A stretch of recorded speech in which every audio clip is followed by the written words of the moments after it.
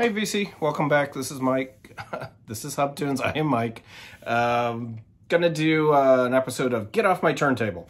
And what that is basically, I usually pull like 5 records that I've been playing like over and over and over for a couple of weeks and just show you what they are and what I think.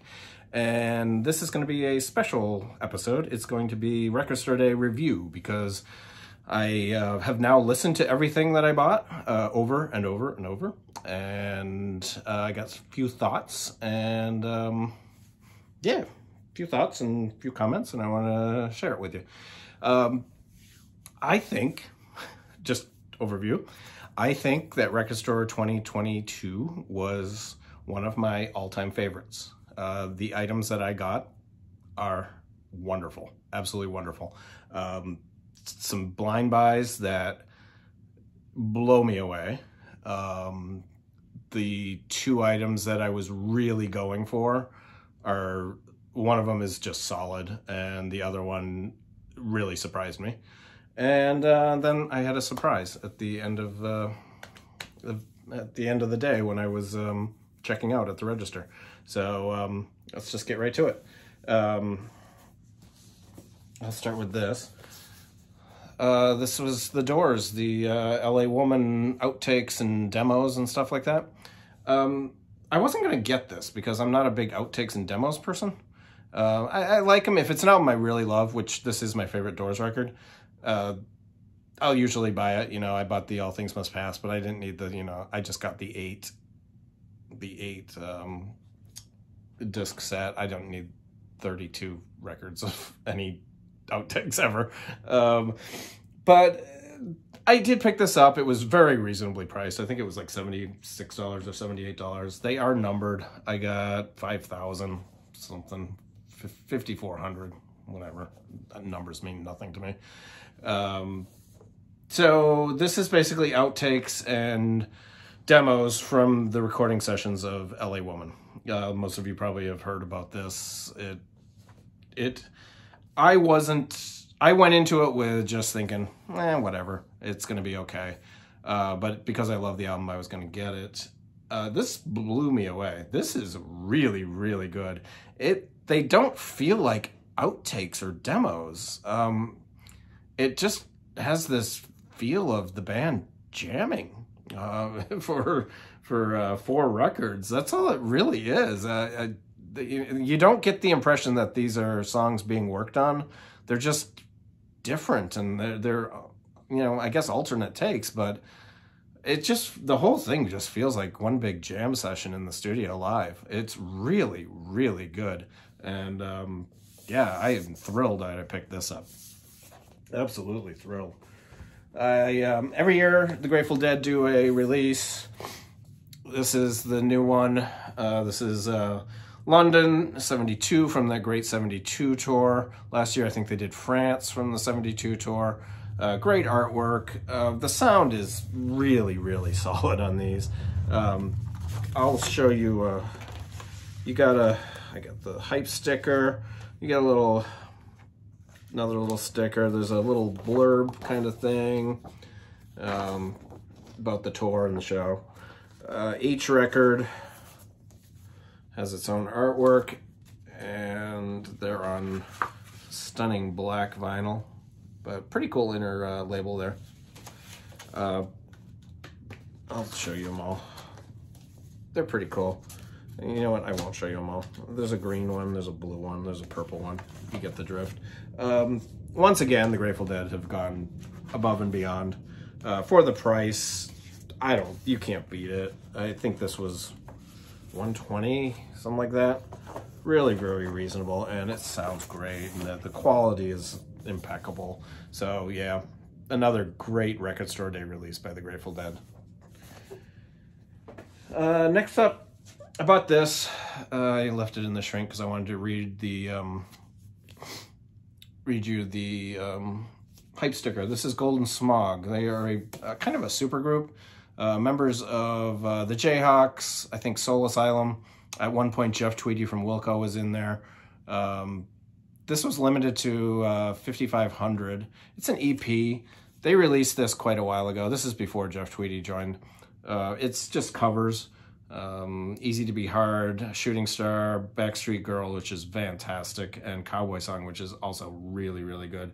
I forget what year this came out, but I had this on CD many, many years ago, and I'm thrilled to have this on vinyl. It sounds good. It's not audiophile or anything, but it sounds good. It's cool to have.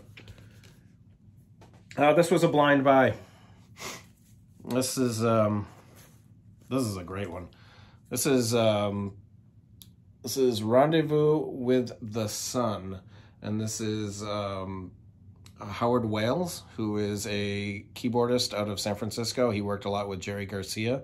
He teamed up with Jerry Garcia on the Hooter Roll album, which is another one of my favorites. What beautiful artwork. This is a beautiful photo. I'm just looking in the camera. That looks really cool. Really, really cool record. I had never heard it. I wasn't really sure what it was going to sound like. The opening track is very soulful. Has a real soul funk sound to it. And I put that on and I was like, wow, this is not what I thought it was going to be.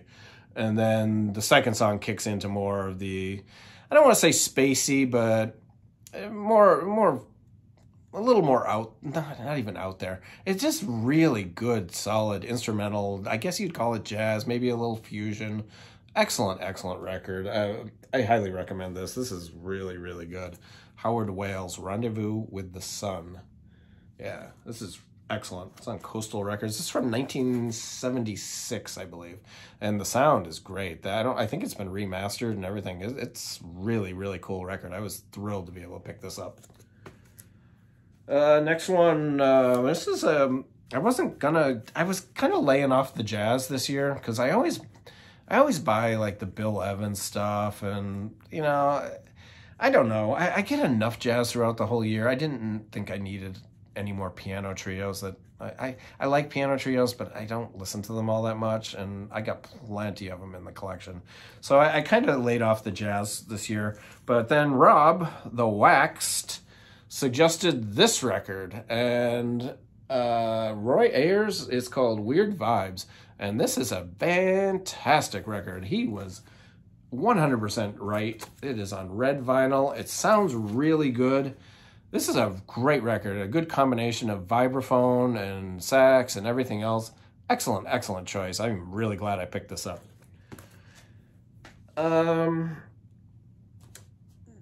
This is a series that I always pick up. This is Jazz Dispensary. They have done three or four of these. They do one every year for Record Store Day, and I love them. I absolutely love it. It's on red vinyl. Usually their vinyl is a little more splashy, but this year it's just plain red. The artwork is always spectacular. Really cool artwork. And it's got this die-cut cover. This one has a die-cut cover. They don't all have die-cut covers. Most of them just have really psychedelic artwork. This is just funk. Really good, funky jazz. You know, very 70s stuff. It's excellent. Really, really cool.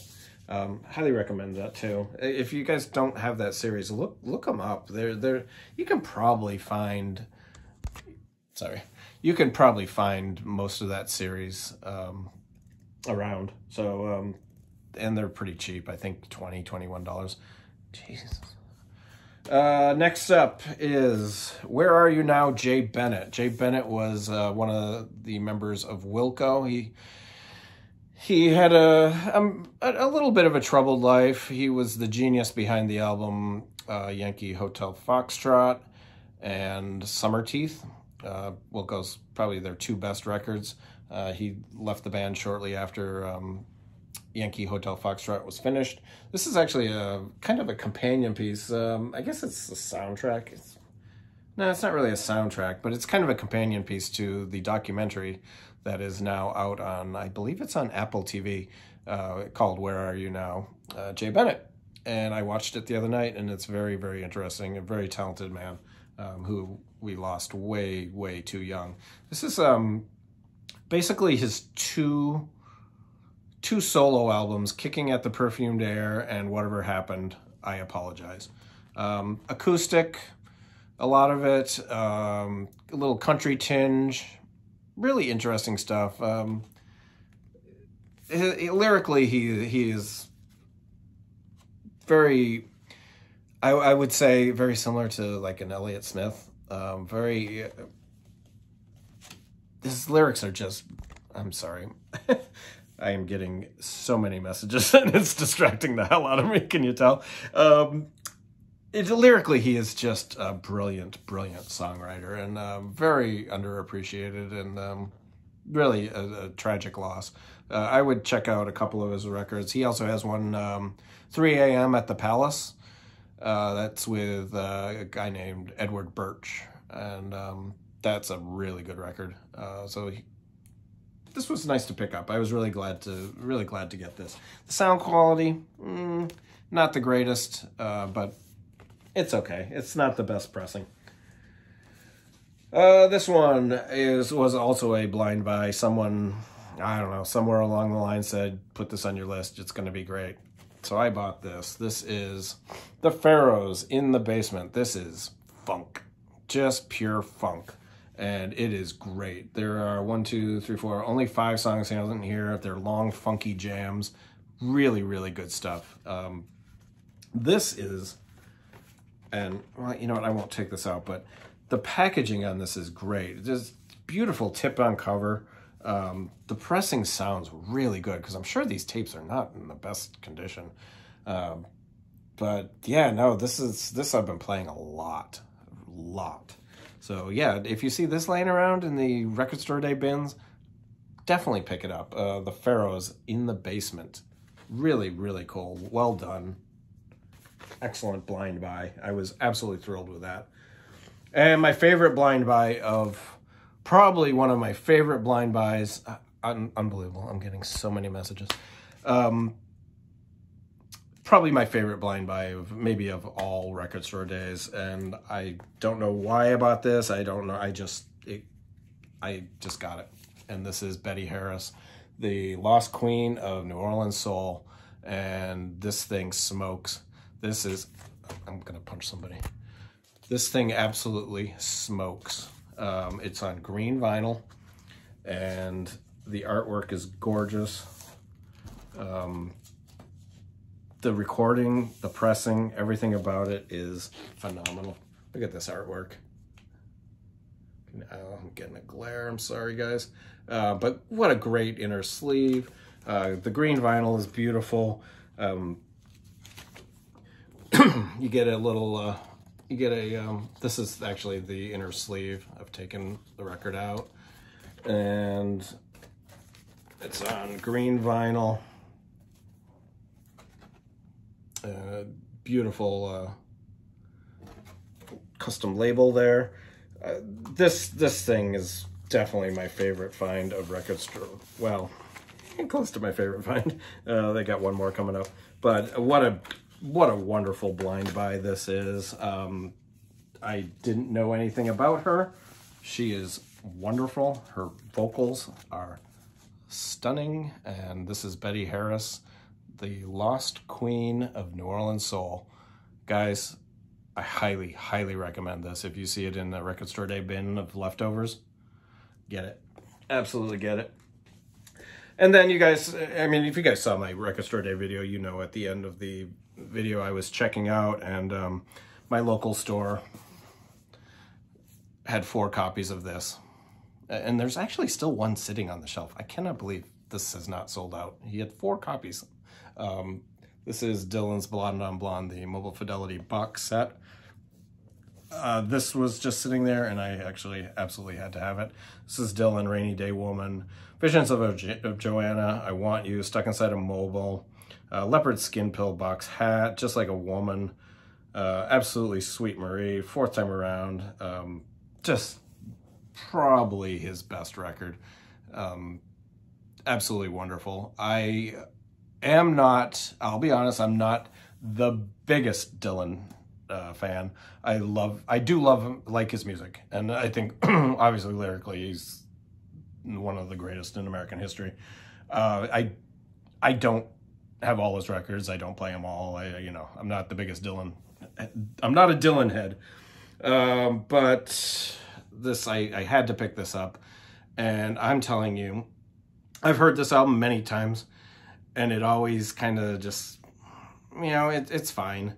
This thing pops. The guitar work on this thing is sensational. Absolutely sensational. Everything about this pressing is mind-blowing. How clear and crisp his vocals are, and the guitar work is what really, really stuck out to me. Unreal. Absolutely unreal. I have never heard this record sound like this in my entire life. And I'm telling you, I have a couple of Dylan Mo-Fis. I'm going to buy every one. If they all sound this good, holy crap. This has made me a bigger Dylan fan than I was. And I mean, I'm not saying I was much of a Dylan fan, but this has blown me away. Absolutely blown me away. And wow. Just... You always hear about these certain records, that sound great, but then when you hear them like audiophile or, on a Mo-Fi or something like that, it just changes you. I think the Eagles' first album that just came out on the One Step was one of those. It was kind of a flat album for many years, and that pressing, that album pops. Absolutely pops. And this is the exact same way. This, phenomenal. Absolutely phenomenal. This has made me a bigger Dylan fan than I was. And I will buy every Dylan Mo-Fi, even though I think they're all out of print now. But I was absolutely thrilled to get that. And that has been on my turntable over and over and over for the last couple of weeks. So that's it. Just wanted to do a little kind of a post record store day review, because I didn't, the first video was real quick and I hadn't listened to anything. So I just wanted to, man, it was a great record store day for me. I know people don't like record store day. I don't care. I love it. I love going to the shop. I love talking to people, love meeting people. I love buying stuff. The prices, yeah, they are what they are. But yeah, some great blind buys. That Betty Harris and the Pharaohs, two really, really solid records. So if you see them in the bins, go grab them. You guys stay safe. Questions, comments, snide remarks in the comment section. I'll talk to you soon.